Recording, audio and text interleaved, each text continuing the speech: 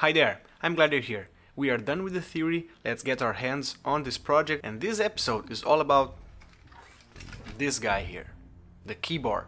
It's 12 degrees Celsius right now, so I'm moving and speaking slowly, but I'm here to show you what I've done already with this project. How I first identified the pins and then tested and then discovered that the pins were kind of old and they needed a little bit of cleaning, and then I tried to clean 2 times. The first one I ruined it, and I'm gonna show you what not to do, and then I'm gonna show you how to make a connector to use on a breadboard and later on a board. Let's do it.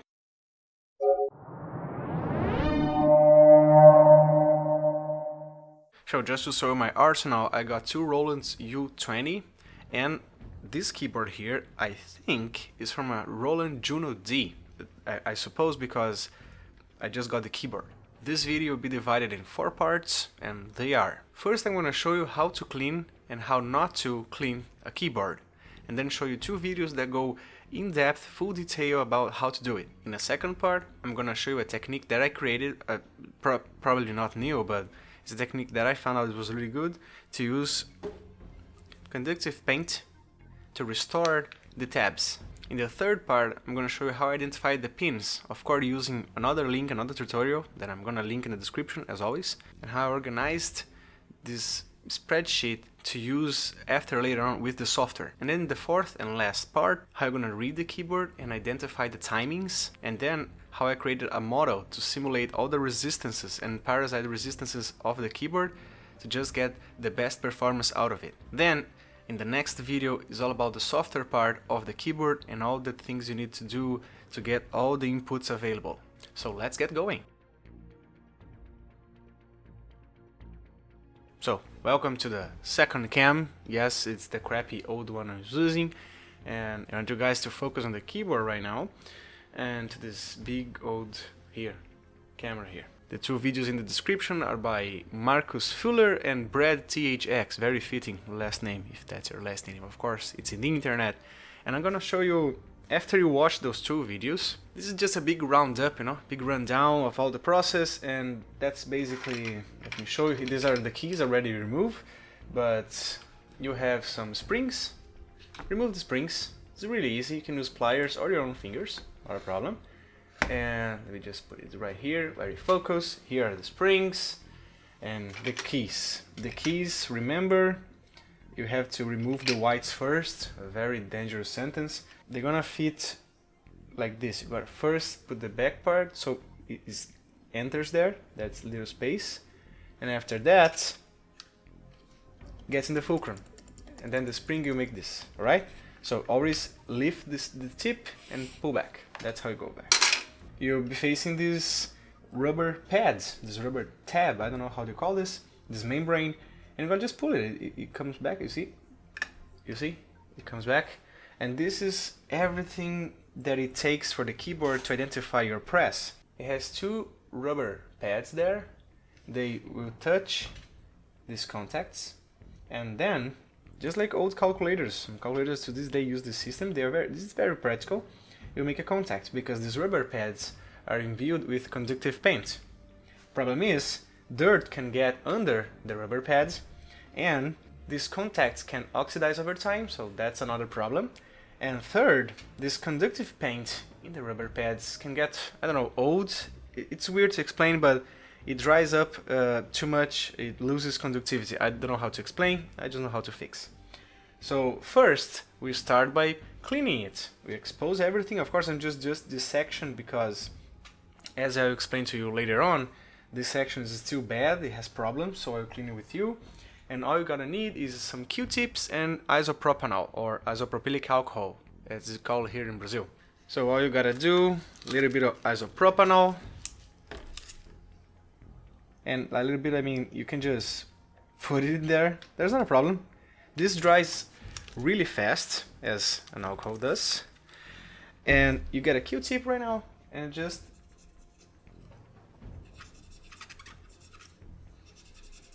rub it until you see all the dirt removed.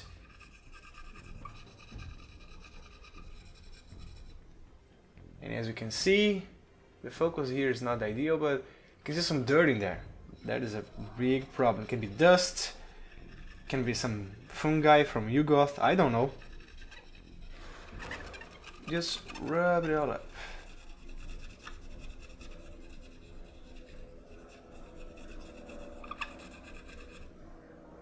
After some time, change the tip and keep on going. The idea here is to expose the bare metal up for the rubber contacts to work like a switch. Otherwise that oxidation or something here will prevent it from happening. So right now they are really shiny and metallic. All you gotta do is to wait it to dry, but you can just, blow it with a hair dryer if you're impatient and hyperactive as I am.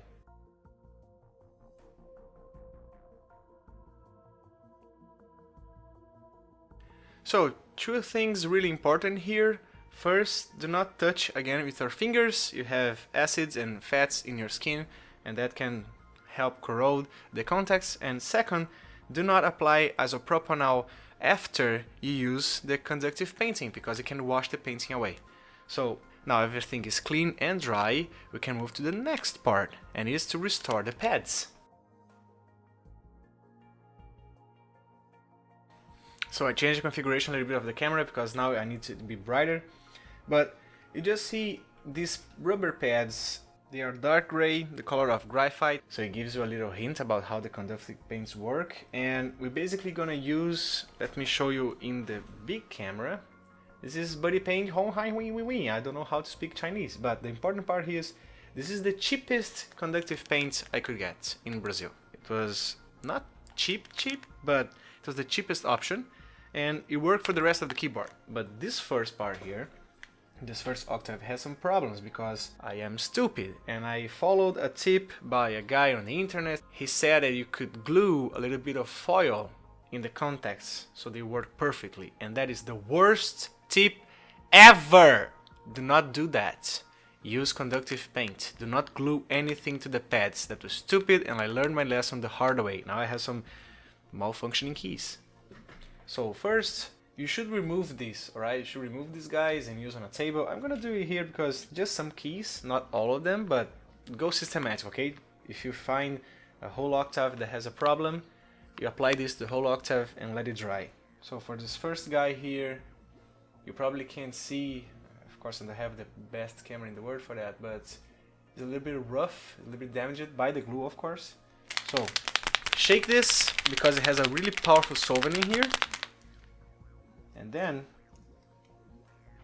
arrest the pads and apply the conductive paint.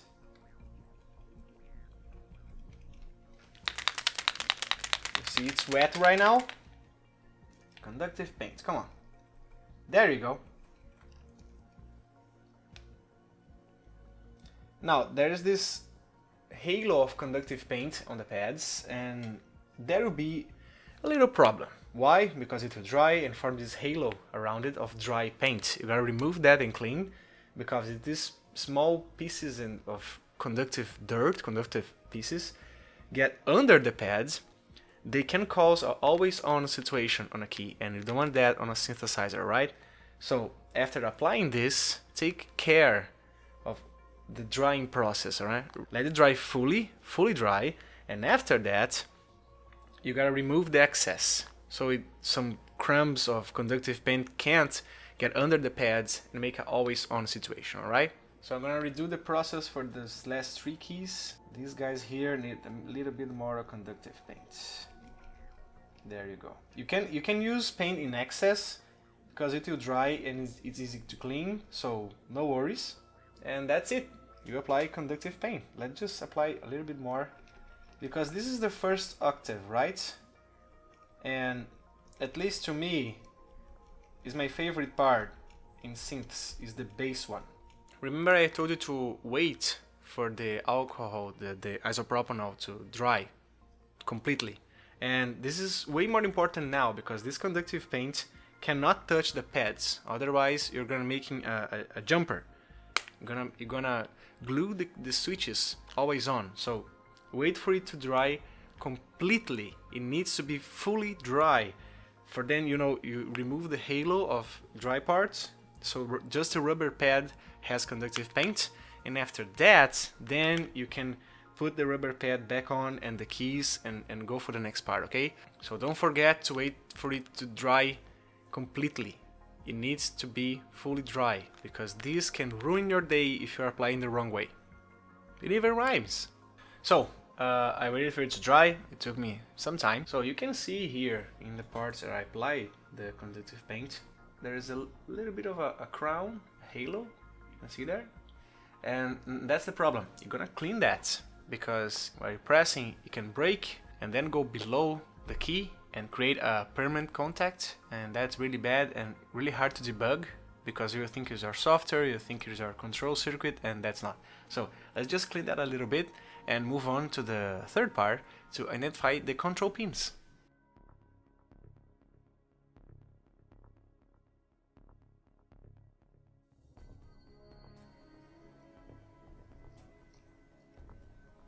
And you can see how this crown was formed. I basically waited for it to dry, put it back into the pad and pressed it a little bit. So it kind of helps it to release from the pad. And you should be very gentle while you're doing this, because if this little crown breaks into crumbs, it'll be way harder to clean.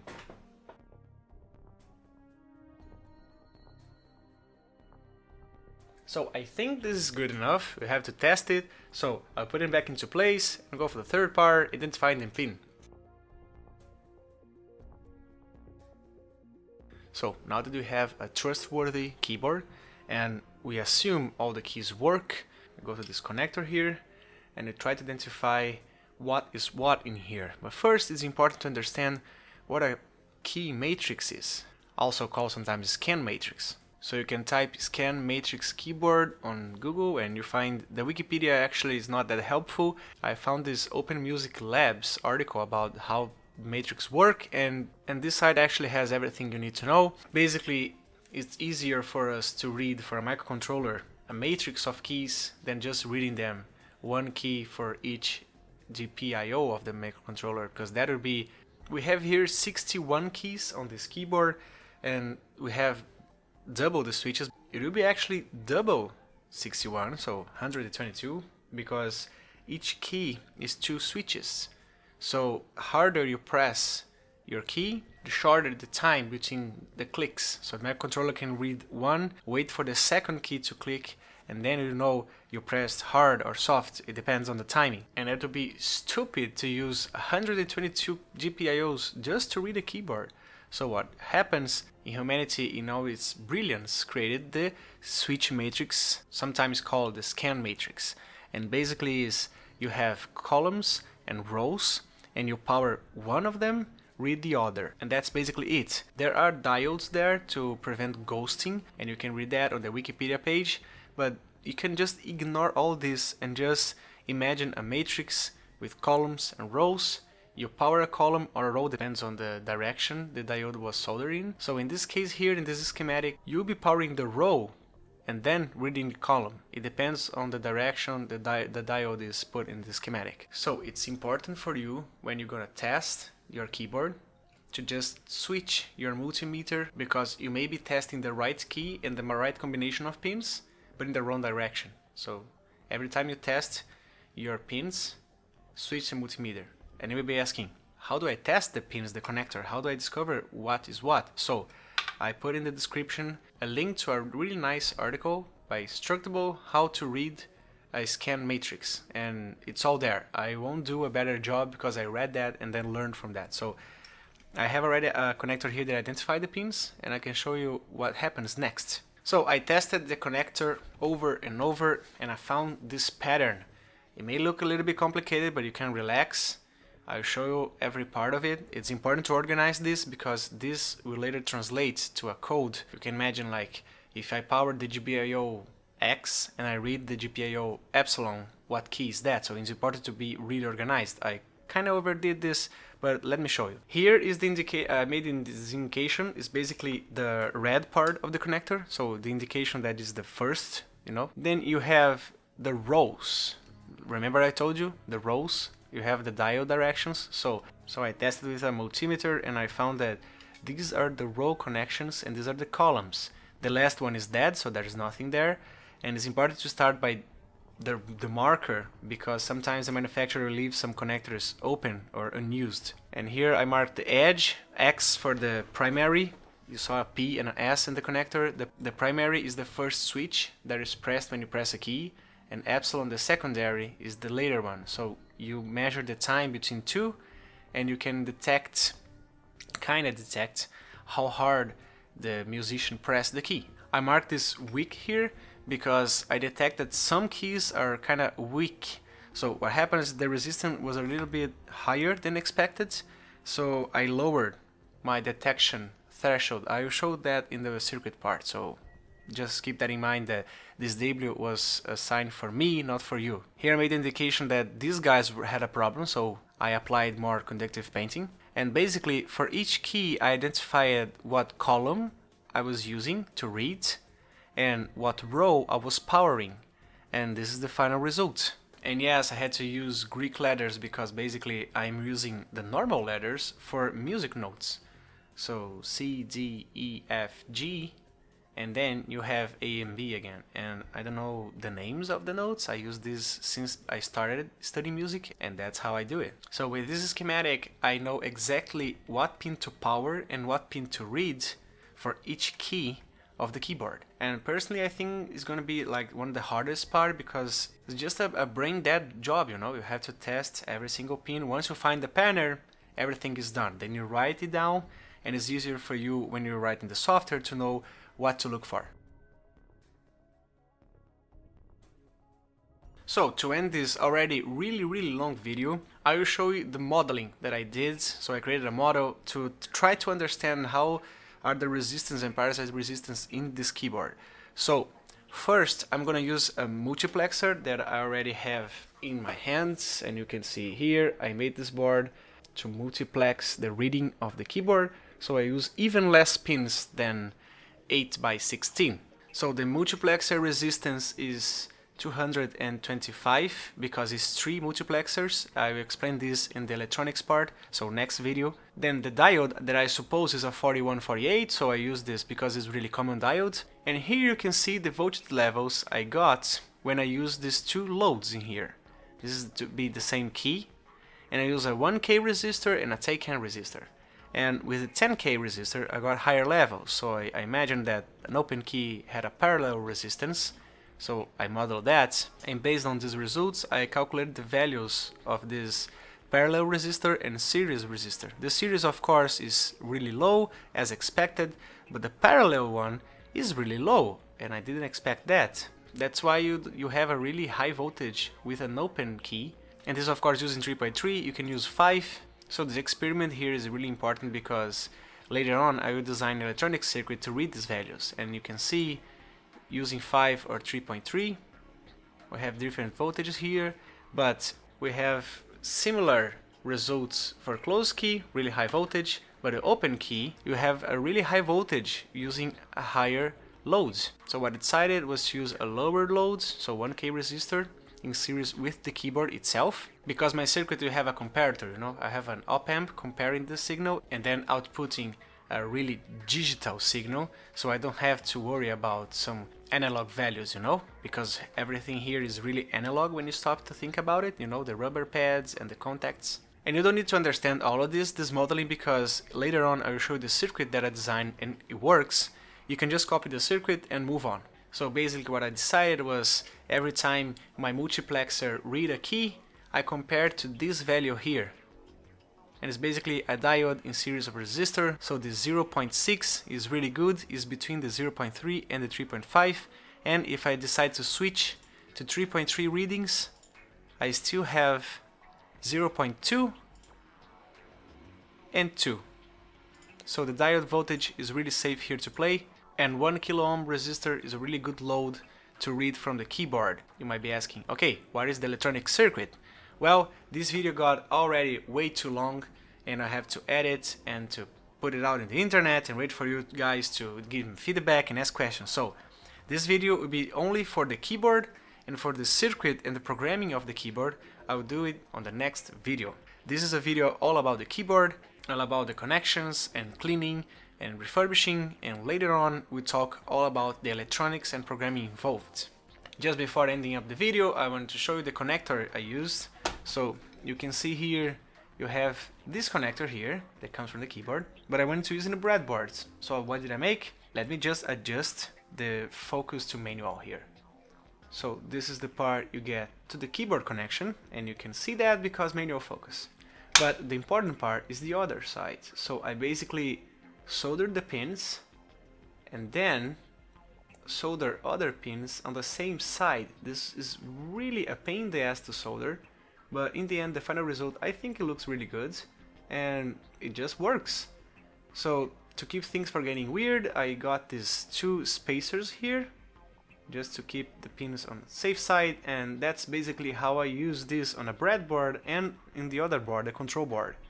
And I think this was a really great investment to, you know, not use tons of wires and DuPont wires on the breadboard. Just before finishing the video, I just show you, this is the next video. This is a control board that has multiplexers, so you use even fewer pins of the microcontroller. All the numerical details and electronics and programming, they will be in the next video about operating the keyboard, but this video will be only about the harder part of the keyboard and refurbishing and then reading, identify the connector. So guys, I hope you liked this video. I hope you liked this video in divided by parts, so you can jump to what you need.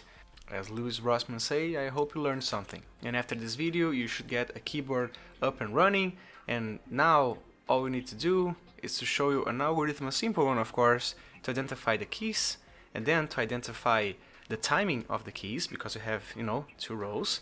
And then, this is the nice part, I'm gonna show you a little surprise of this project that some people may not be expecting.